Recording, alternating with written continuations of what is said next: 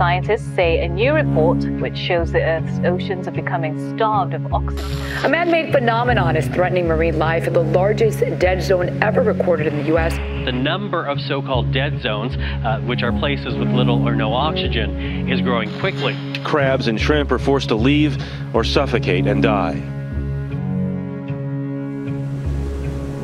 With changing winds, currents, and seasonal upwelling, the ocean off the Pacific Northwest is in a constant state of transformation. Now, a warming climate is adding new layers of uncertainty to an already turbulent environment.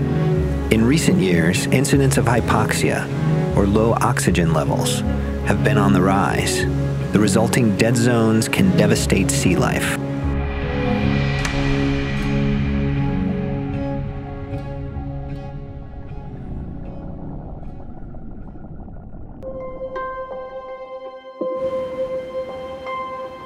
The people of the Quinault Indian Nation have been living along the Pacific coast for thousands of years.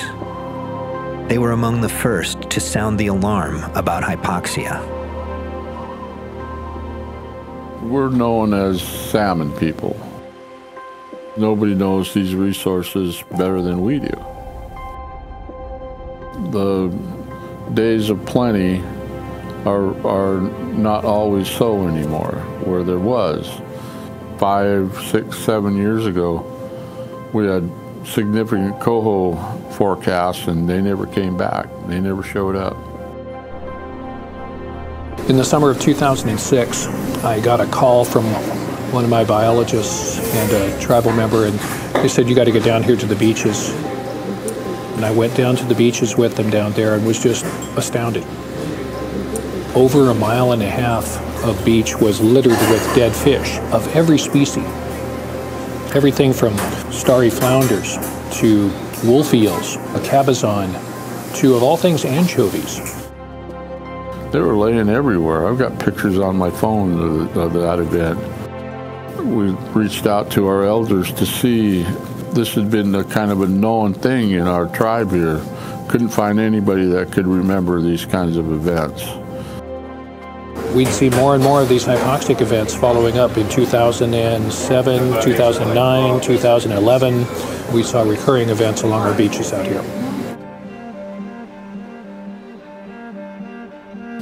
Yeah, it's pretty troubling. We're heavily dependent on our fisheries resources here. We have probably 700 or 800 fishermen. We've been here forever, you know, way before I was born, way before my great-great-grandfather was born. There's probably about 80 fishing grounds here. You know, like my great-great-grandfather, he got one of the prime fishing grounds right in the river based on what he contributed to the tribe back then. And those fishing grounds have been passed down from generation to generation. When a hypoxia event hits like that, it can be pretty devastating to a fish run, you know. Some salmon rely on all the stuff out there that died from hypoxia events. And they rely on all those different food sources.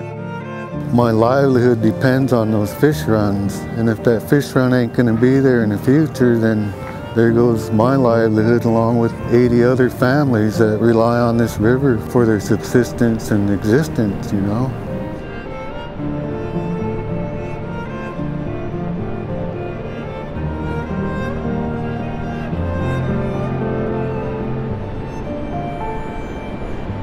So as the wind blows along the coast, it shoves the surface waters offshore. So you replace that with water from below. That's called upwelling. And whenever you pull deeper water, it's lower in oxygen than the surface water. So then the question is why does it go hypoxic, which means so low that it affects marine organisms? They start to suffer or die off. The waters that are being sucked in with upwelling actually aren't hypoxic. They're still high enough that the animals should do fine. It's the processes on the shelf that happen next, and what goes on there is the plankton blooms die off and they fall to the bottom, and the microbes eat that and they draw the oxygen down through a decay process. And so that depends on the underwater geography of how the currents interact with the bottom. Climate change affects a couple of things. It's heating the upper layer and it's isolating the lower layers from the atmosphere. So what we're seeing all over the globe is a slow decline in the oxygen of the subsurface waters. Then we bring it up on the shelf and things like changes in the winds that are forced by climate change. And it sort of supercharges the upwelling and the plankton blooms. And that's where we add on to the hypoxia. And that's right at the forefront of what we're trying to figure out is where are the zones that are more susceptible to hypoxia and the other ones that are just fine. What we've been trying to do is expand our coverage, our spatial understanding. So we're working with the Quinault Indian Nation to essentially map their waters in their fisheries. We're using the underwater gliders, these robots that can go from the sea surface to the sea floor. And when they surface, they can essentially phone home and send us the information. So these partnerships with the tribes or with the fishing communities lets them use the data, helps us collect more, and helps get the word out.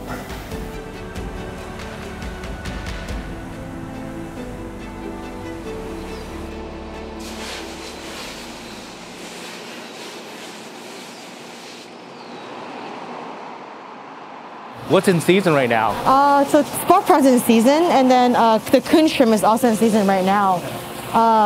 These begin in May usually, and then ends in August.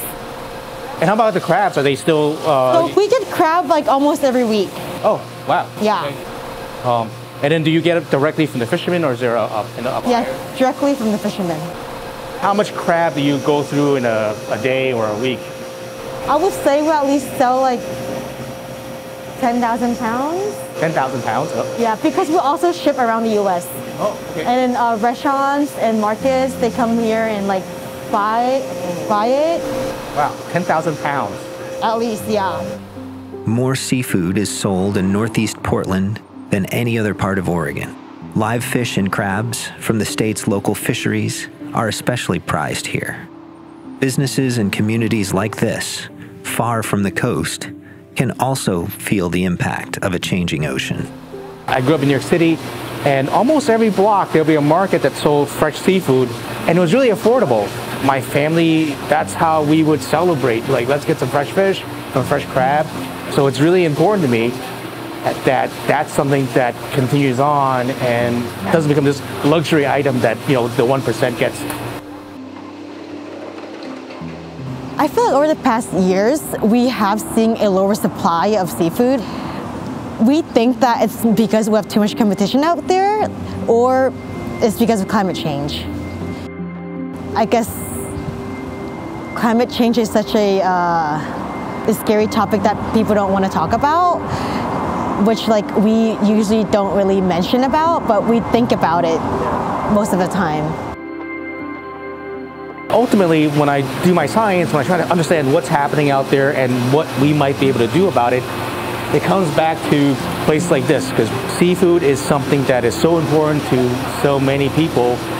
I just want to make sure that there's a future in it, that, you know, my kids, other people's kids, they have a chance to have that cookout, be able to feed the family, you know, feed the grandparents of fresh fish.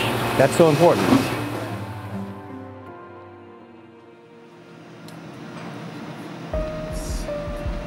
Well, I've pretty much fished my whole life. Grew up just inland here, fishing all the time on the local rivers and stuff.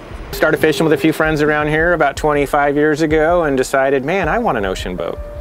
And so I instantly fell in love with the fact that, you know, you could go out anywhere you want, you could have the ocean to yourself. And even the days I didn't catch fish, I didn't care. It was just like so peaceful. You're in the moment, that's what I like. I love to be in the moment. I don't want to spin out and think about too many things. You know, I'm just trying to think, where are they at? What are they going to eat today? Watching the excitement of people catching their fish. And so it just makes it super fun. In Oregon, to keep track of hypoxia, researchers are turning to the people who know ocean conditions best, those who earn their living on the water. Scientist Linus Stoltz leads a project that places sensors in the crab pots of commercial and sport fishers gathering oxygen level readings in real time.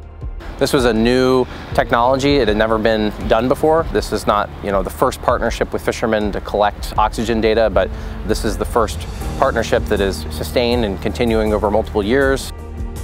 We partner with fishermen, and they take these oxygen sensors, and they have a companion little computer that sits on their boat, and they'll put their oxygen sensors in their crab gear. Anytime that the sensor or a pot with a sensor in it lands on deck, it will connect to this computer and send the data to it over Bluetooth. And then once it does that, it logs the location so we know where the data was collected from.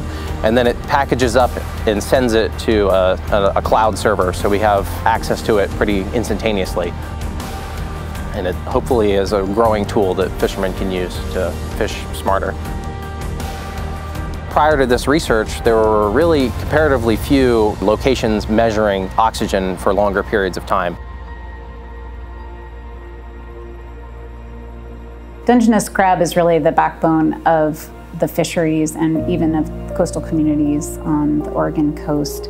It is accessible, it's open most of the year. Our communities and our seafood markets are really built around that species. What the research project is really informing is fishermen's day-to-day choices and where they put their pots.